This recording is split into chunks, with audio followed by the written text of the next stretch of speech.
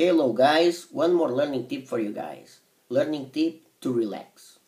Because when we study a lot of languages at the same time, and especially if they're difficult languages and a lot of languages, even if their language is not that difficult, but when we study a lot of languages at the same time, we need to relax. So at the end of the day, I strongly advise you guys to go for a couple of beers. And I also advise you guys to watch a movie. Everyone loves movies. Everyone likes movies at least. So that's what I do. I watch a movie almost every day. One, sometimes two. During the weekends, I used to watch more.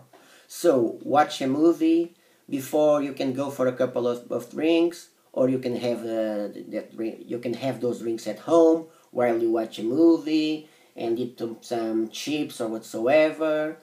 Because that's a very good advice to relax. If not, you will be thinking about, oh, I don't know if I get the grammar right. I don't know if I understood that verb. I don't know if I understood that grammar pattern, and then your head will be about to burst. So my advice to you guys to relax is precisely that. Watch a good movie and have a couple of drinks. See you guys then.